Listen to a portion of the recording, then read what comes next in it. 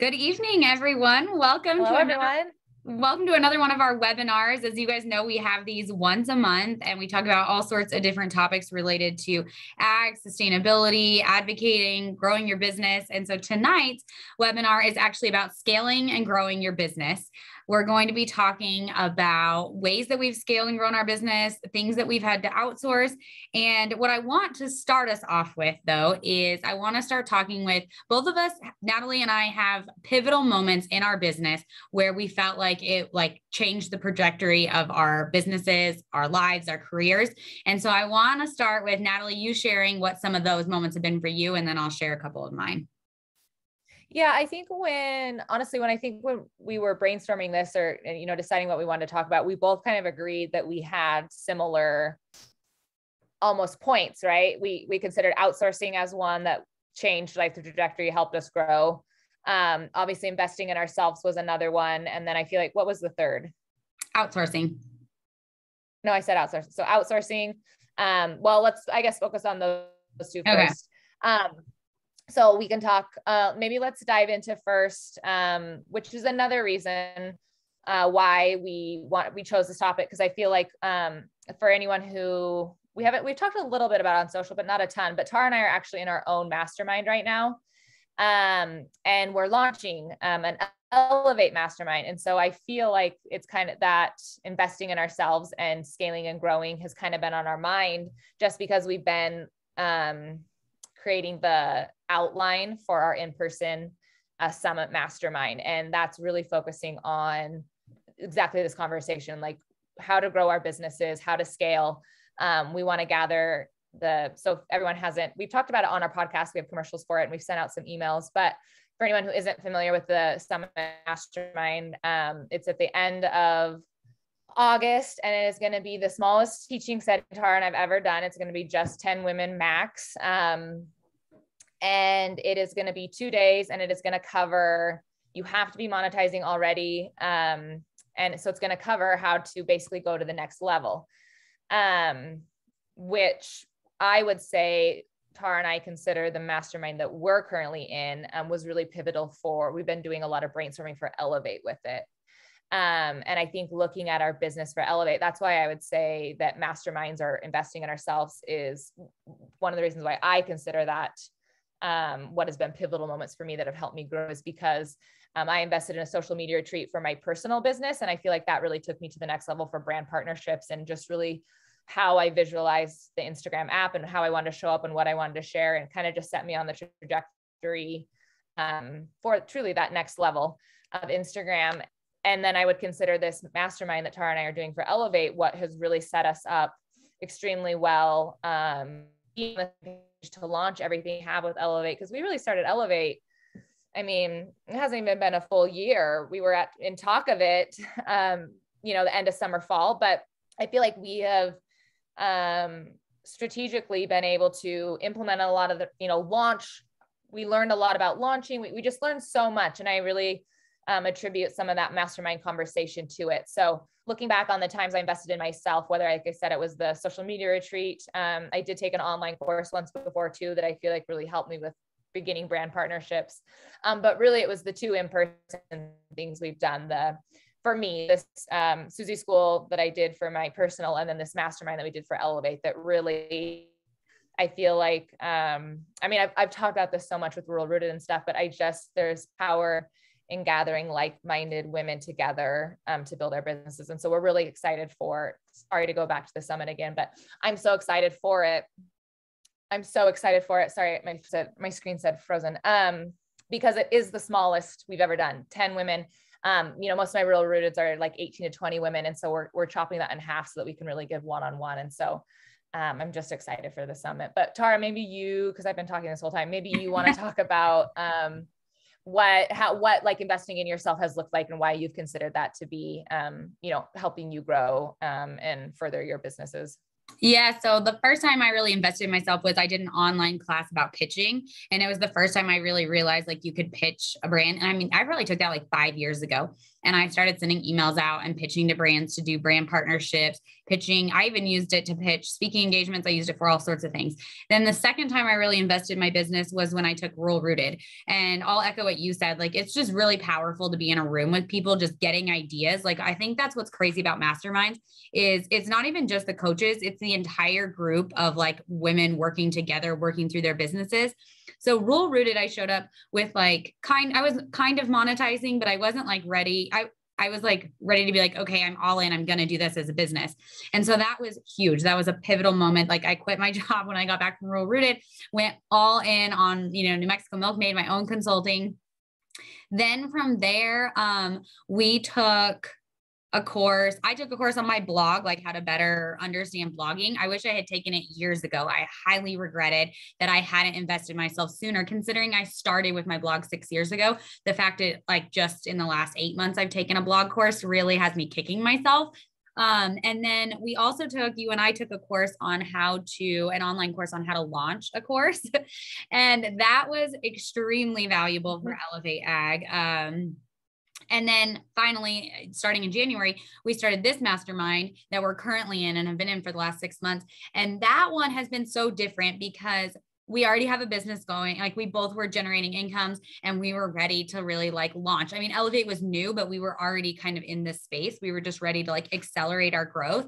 And I 100% attribute like that mastermind to like us just spending X amount of time every single week, every single month to really just like grow our business, focus on our business. And that's why I'm excited, kind of like what you said about Elevate, the summit that's going to be at the end of August, is because there's just something magical about getting in a room with other business owners. And this one I'm really excited about because similar to the one that we're currently in, like, it's people already in business and ready to like scale and just really like push themselves to that next level. And so I'm excited to see not only like what all the women get out of it, but I just feel like I get so much energy from those rooms and sharing and interacting. And so I will put, if you want more information about the summit, you can go to our website, elevateyouragstory.com. There is a like spot for the summit and you can apply to be a part of that. And so I'm trying to think of what else. Those are my big things. I'm glad you mentioned the blogging course, because I took a blogging course too when I wanted to start, when I thought I was going to start blogging, dabbled in it. And then we took a podcasting course when we started the podcast. Oh yeah. And it reminded me that I was giving advice to someone the other day that I told them ever since I invested in myself with that first social media retreat, seeing how like, yes, I could have struggled and figured probably all of what I learned at that retreat on my own eventually through, whether it was listening to a podcast or reading a book or like doing all the hard work myself. But they just like the investments just take what you want. And I found have just like made it quicker for me. Yeah. And they've given me the information quicker. They've cut down my timeline. They've like weeded out the do's and don'ts. And so that I basically, ever since I invested in that first one, anytime I started something new, I've been like, it's worth it for the investment. So I'm glad you reminded me of that, because I was telling someone the other day, I was like, if there's one thing you can do, again, if you can get in the retreat, like in the room retreats, I always recommend it. But even just like the online courses or that, I mean, that's why we did Elevate Ag, but like investment doesn't always have to be huge, but anytime you can invest back into yourself, I just feel like when I have done that, it has like grown my business so much quicker. Like, I feel like we started the podcast off properly because we did the podcast course. I feel like we had a better understanding of how to launch Elevate Ag, the course, because we took a course on how to launch a course. And so I'm glad you reminded me of that, because again, like the pitching, the blogging, like the blogging course helped me for the time that I was blogging. It helped me really understand and just do it right from the beginning. So I'm glad you reminded me that I've taken like a ton of other courses besides just the two big ones that I talked about. I know you reminded me of one too. I actually took Sarah Haydenfeld's iPhone course. That I think is like, it's like $100, or I don't know what it is right now, but I got it when it was like on special at Christmas for $100. And it has like changed the way I operate my camera on my iPhone. It was absolutely worth all $100 without a doubt, because of the things I learned. So it can be small things that you just don't, like you said, you don't have to suffer through things. You can just have someone teach you that already knows. And then you're just that much further ahead. Like, there is no prize for like trying to figure out things on your own and making yourself crazy for days, weeks, months, whatever it is. And I think for Elevate the course, like if we hadn't taken this mastermind, I think we would have suffered a lot longer. It would have put our launch that much further out. I don't think we would have had as successful of a launch. Like it really has like paid for itself by attending in person or doing online ones. And I mean, I don't want to say it was all just the mastermind. I mean, we showed up, we came knowing what we wanted to work on. And then that's what I believe in, the power. And that's why I'm excited, like to kind of hone down this summit into just the 10 women who are like at a certain place and looking for something similar, because I think that was part of what has helped us so much with Elevate is like, okay, we both knew what we wanted to do. And then we just had like really powerful, like core time devoted to it. And I think, like you said, I think we still would have done everything we've done in Elevate. I just don't think we would have done it as quickly or successfully. Like we would have just learned from our own mistakes instead of getting like guidance. And I don't know. I'm just looking back. I know we were both so nervous to sign up for that mastermind. We're like, are you doing it? I was like, are you sure you're hitting submit? And you were like, yeah, I am. Are you hitting it? Cause it was a lot of money for us. But looking back now, I'm so glad we did it. Cause I keep thinking like, I know we wouldn't have been on the path we are now. So one other thing I'll mention about that mastermind is also the women we met, which I know we touched on that briefly, but like the connections we made in that room, like I still talk, like I have a meeting on Wednesday with one of the girls we had from that mastermind. So the value of like your network is your net worth also is so helpful. And just being able to hear what their businesses were, like it was incredibly valuable. Okay. So scaling and growing our business. I remembered one of the other things we talked about. Sorry. We talked about other things. No, that's okay. So to wrap up Go ahead. Oh, like other. Okay. Yeah. Well, I'm just going to wrap this part up. So the first thing we consider like a pivotal key moment in our business that has taken us or helped us grow and scale is investing as ourselves. Again, whether that is listening to a podcast, reading a book, an online course, or an in-person retreat, every time we have put money into ourselves and our business, we have seen the ROI to get us to the next level. The second thing I want to talk about, and I know we've had kind of a podcast on this, but I really believe that outsourcing was a pivotal thing for me that helped me take my business to the next level. So I still want to dive into outsourcing, especially in case someone is watching this webinar and didn't catch our podcast episode on it. So maybe you want to kick off outsourcing first, and then I can talk about how I've outsourced, or we'll have conversation around that. Well, yeah, I'll start first. The first time I even knew people outsource was at Real Rooted. And I was like, I've been doing my Pinterest and it drives so much traffic to my blog, but I don't understand Pinterest. Like I wish I was better utilizing it. And you were like, oh, I outsource Pinterest. And I was like, what? Like this is a thing. And so I started outsourcing my Pinterest. After that, I started outsourcing. I did hire someone in January to start helping me with newsletters and sharing like multiple posts. Like basically when I shared to Instagram, she would collect them and share it also to Facebook, LinkedIn, like all the platforms, just to make my life a little easier. So it's all my original content, but then she would just share it out. And then I also outsourced someone helping me write my blogs, which actually was the same person as my Pinterest, which was amazingly great synergy because Pinterest and blogging go so hand in hand. So she would help me with my blogs, like make sure they were SEO'd properly, had great graphics, great photos. And just those like few things made a huge difference.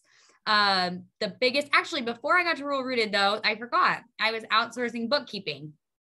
I have outsourced bookkeeping since, I don't know, maybe like November of 2020 or something. Like it's been a while that I've been outsourcing that, and it has been extremely valuable. My books were not where they should be. I wasn't getting the information I needed. It was a huge waste of my time for me to try to learn like QuickBooks whenever our person can just do it so much better, so much faster, and just give me more information than I ever could have. So that's another one that I highly, highly recommend. I think for me, outsourcing comes down to what you said about like investing in yourself, that like there is no prize for like doing it all on your own. And for me, that's the same thing I see with outsourcing. Like there is no prize for being a martyr and staying up till midnight invoicing, or, you know, like putting the kids to bed or between naps or like whatever. Like, yes, we all hustled at the beginning, but like to carry on that state of exhaustion and workload just isn't worth it. Yeah. And I know if anyone is listening to this, I guarantee you probably heard this, but I guess maybe not. But the whole point of outsourcing is to take things off your plate that can either be, you know, like replicated, or you don't need to be there, so that you can spend your time doing the things that actually drive your business forward. And I think because I did do that, I took things off my plate I didn't want to do, like, you know, learn Pinterest. I consider my photographer an outsourcing, because lots of people like self shoot and edit. And that's not how I want to be spending my time. I'd rather send out another pitch letter, or like, you know, do something again that moves my business forward in a different way. You know, that is my skill. And also, like, I think there's a point where we also have to like be happy in our businesses. And so outsourcing like lends itself to that. And so, yeah, I think if you are being like, again, just like the same thing, if you're picking the proper ways to invest in yourself, you know, attending the right retreats and networking with the right people, it's kind of the same thing with outsourcing. If you are truly outsourcing the things that don't matter, like, so I outsource my Pinterest, I outsource part of my newsletter, I outsource my bookkeeping. And for Elevate, we are outsourcing quite a bit with our podcast, like sending emails to invite guests on, like things that aren't required of us. You know, whether it's us sending the email or someone else is not going to make a difference. And so those are things that we've been able to take off in order to show up in our business in a different way, whether that's maybe recording another podcast so we can now have 2 episodes per week, where then we have more downloads and we're seen. And like, so I just, I know, again, it's hard because what the 2 things that Tara and I have been talking about right now to take your business to the next level require money into your business. But I said this before, and I'll die on this hill, that like, I think people have a misconception that social media business doesn't require, you know, input to it in the way a brick and mortar or a typical, you know, startup business that we think of in America does. And that's not true. Like, I use this example all the time, but you don't start a business and not buy, you know, nice dinnerware, and, you know, just get away with like, bring your own dinnerware, or, you know, like we have throwaway because we don't want to spend the money in the China right now until we know for sure if our business is going to take off. And I feel like that's what people do with social media. They're like, well, I'm not going to spend any money on it until I know I can make money from my page, or until I get my first speaking gig, or all of this stuff. And it's like, every other business in America that you start up, you're usually majorly in debt. Like, you've taken out something to buy the location, invest in everything that you need in it, hire the employees, all the things. And for some reason with social media, we're like, we're not spending a dime into it until it gives us all of this money. And I just don't think that's the right mindset. I think that proof from myself, and personally speaking, again, I know it's hard because there's a lot of people listening right now. They're like, that I know that finances are a valid concern and a constraint. But I will say that every time I've never spent money where I have in my business where I have regretted it yet. And I do think there are bad business investments, but I think if you're being smart about how you're investing your money into your social media business, your online business, then I do believe it takes you to the next level. Yeah. And I think like for the bookkeeping thing, I just think we get really prideful and like, oh, like we have to do it ourselves. We've got to do it all. We've got to hustle. But like for the bookkeeping, for example, it was probably taking me 3 times as long to do half as good of a job as Mary, our bookkeeper. And so that 3 times as long, and I can instead especially being that like I am like the face or whatever, like behind my brand. So if I want to go to a speaking engagement, like I can't outsource speaking engagement. I can't outsource like me writing like my captions and meaningful, you know, information that I want to share. But like bookkeeping is something. So you can be really strategic about not giving up part of yourself. Like I was recently talking to someone that needed some help with like outsourcing something. And they were like, again, they're the face of their business. But I was like, can you outsource video editing? Like, there's got to be someone that can video edit better than you. Like, think about that. Like, who can do the job better than you can? And then outsource that without you losing your creative control. And you actually, like, you as the visionary behind the business, don't lose that, like, vision, creative content creator. Yeah. Okay. Anything else you want to talk about with outsourcing then? Or one other thing, just because we're women, and I feel like we always get this question, I like to share that I outsource housekeeping. I know I always talk about it. I probably sound like a broken record, but I just feel like as women, we think we have to like do it all like in our home. So one of the things I outsource, and I like seriously consider it a business expense, is getting my house cleaned, because especially with traveling for speaking engagements, I'm like gone so many days a week. And when I come back, I really want to be able to spend the weekends with my kids, not cleaning my house. So that is something I've also chosen to outsource.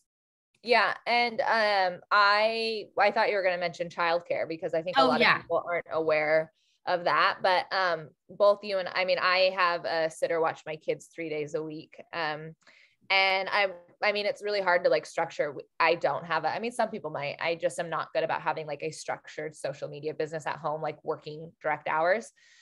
So I don't like work, 8 to 5 every day that those 3 days the kids are gone. But I usually try and spend either 2 days on my business and then 1 day with like Luke, with no phone, just us, no kids. Or maybe it's like some of the times it's like half a day's business and the half a days where like Luke and I get to spend time together. And kind of like you said, I have actually considered, and back to my comment about we can outsource just for happiness.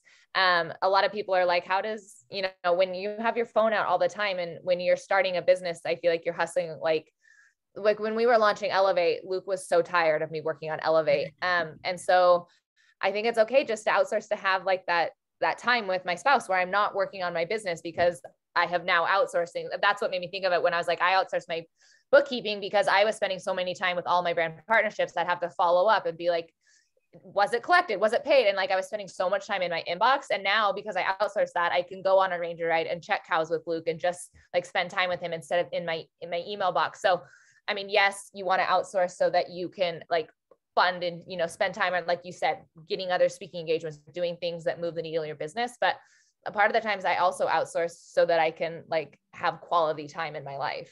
So you can live your life. How dare you? I know. Living life. Yeah. So I agree with all of that. I do think I get childcare probably 3 days a week. About roughly, I mean, sometimes more, sometimes less, but, sometimes it's just to be able to like be sane, have a minute with my husband. Like sometimes we'll schedule like a lunch date during that time. So at least then we won't go on like a Friday night date because we had a lunch date in the middle of our work week. And I find it so helpful and so necessary. So I guess that's kind of like wraps up outsourcing. Yep. What was our third one? Did we figure out what our third one we wrote down is? Yeah, well, I can talk about what I considered helpful, but you said you remembered something in the middle of talking. I did. Well, we didn't actually, you mentioned this at the end of outsourcing, but not outsourcing, sorry, scaling, growing our business, like by investing in ourselves. You talked about it briefly, but books and podcasts are like free or close to free things that you can really use to like grow and scale your business. Natalie and I listen to a ton of podcasts. I know 2 girls that have a really good podcast in Girl Elevate. Oh yeah, I might know that. I think Elevate the podcast is really great, but that is like free information. Like you can go, like Jenna Kutcher is amazing at marketing. Like you can go and listen to her information for free. Like that's such a cool tool. Yeah.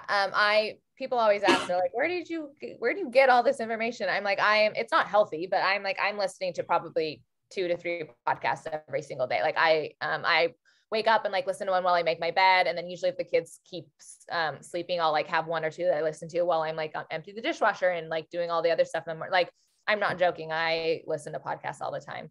Yeah, you're a podcast junkie. Luke and I have discussed it. So the third thing that I consider has helped me, and I think if you're doing it strategically, I think there's, you have to be doing it right, because it can either put you on a hamster wheel of like burnout and constant content creation and just like slaves to, platforms. But if you're doing it right, I think you can leverage multiple platforms to help you grow your business. So essentially, instead of like picking one, what I'm getting at is like, instead of just picking one platform, Instagram, and like trying to dive totally into it and grow there, it's like you can strategically pick another platform and kind of like cross promote, or like, use another platform to really get your name out there. And when you're big on there, cross promote to the other one you're trying to grow. And I do think that has helped me, like with the YouTube and the Instagram. They're different audiences, but I do still think that like having a presence on both of them has helped take my business to the next level. I think brands were interested in me because I was in multiple places. I think my name was out on different platforms instead of just being in one place. And so, like I said, you have to do it right, because if you're trying to show up everywhere all at once, you're going to get a lot of horizontal growth and not a lot of vertical.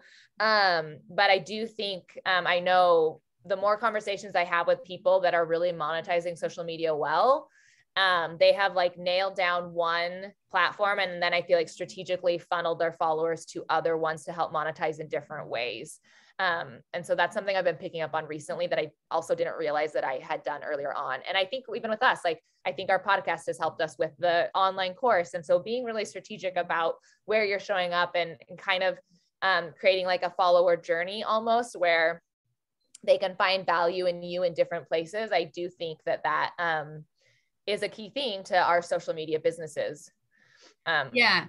I mean, we're only like a little over halfway through our podcast, but I'm hoping we look back even more so. I mean, I already think it was a great idea to go ahead and carry a lot of the content we were already creating in other places for like Elevate the Course, and take it over to our podcast. But I am excited to see even in the next 6 months where that continues to grow and how it changes like our social sharing. I will also say outside of like the social sharing space, like, for me, it was speaking engagements were kind of like my next platform. And so I took a stand like on Instagram about things. My blog was part of that. My blog was obviously the first thing I did, and Instagram was second for me.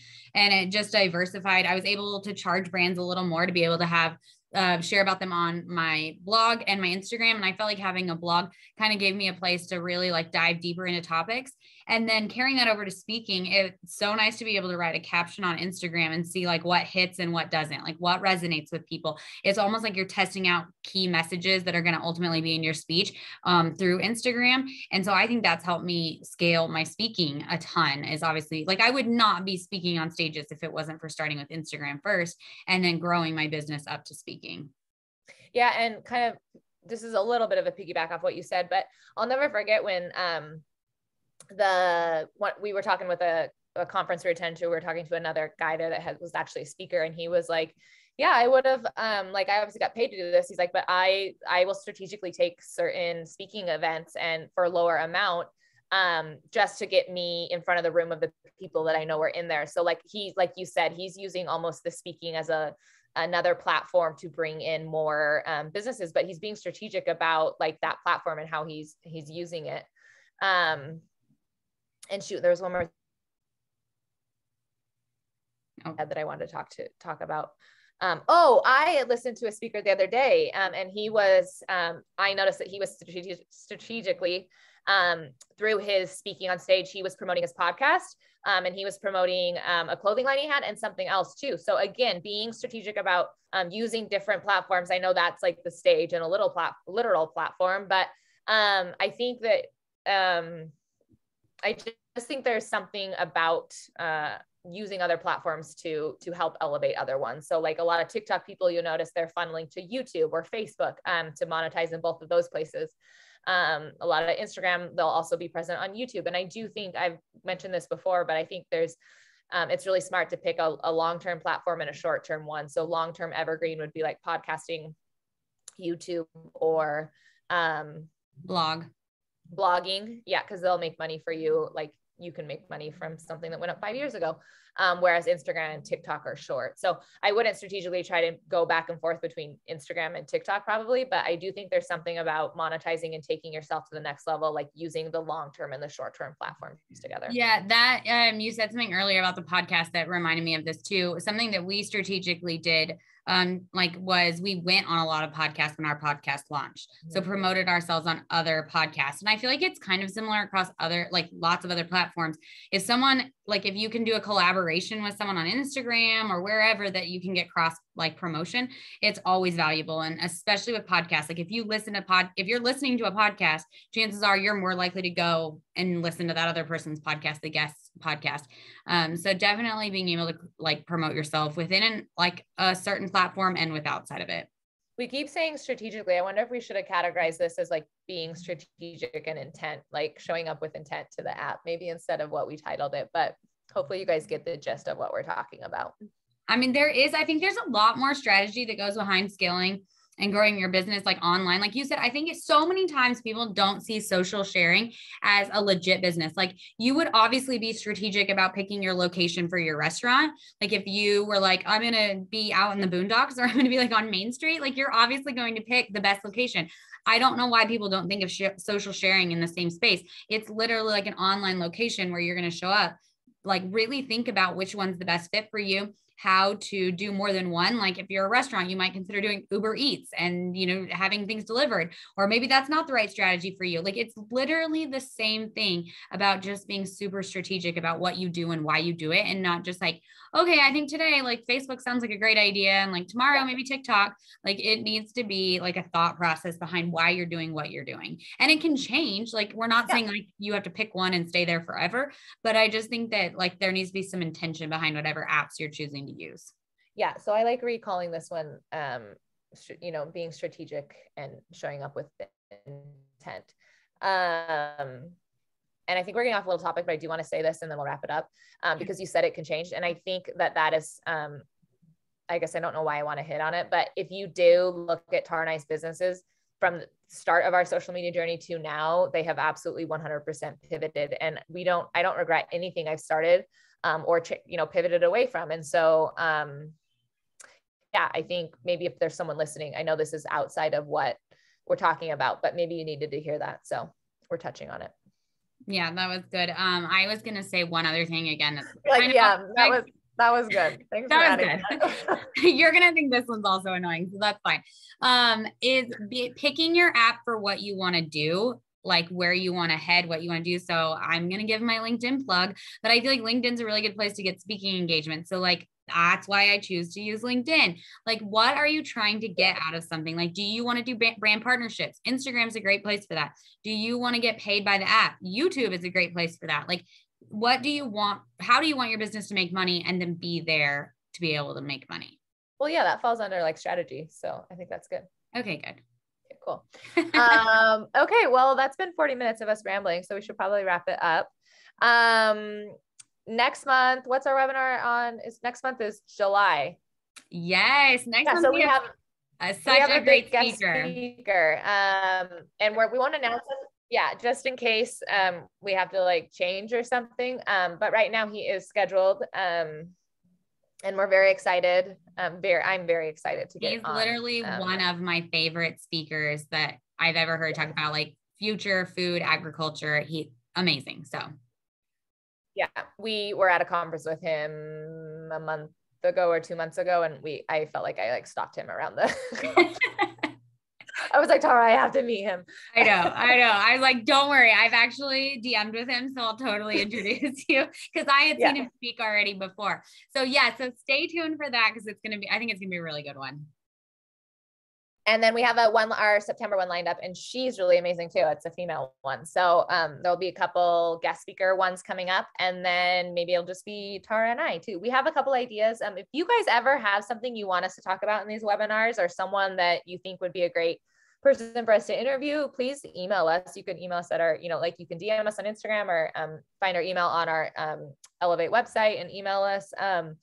But we have a couple exciting things, ideas for fall too, that we're already kicking around for these webinars. So thank you guys for tuning into them. We love doing this with you guys and we hope you find them valuable. And like we said, if there's any way that you think that they could be even more valuable, let us know.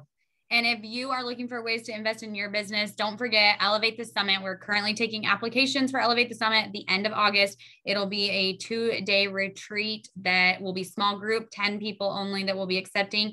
And we are going to be doing a lot of scaling, strategizing, growing your business. So I hope you guys will apply if you're interested. If you have questions about it, DM one of us. We're happy to answer any more questions or go check out our website. That was an excellent plug. Good job. High five. All right. All right. Bye, See you guys next month. Bye. Bye.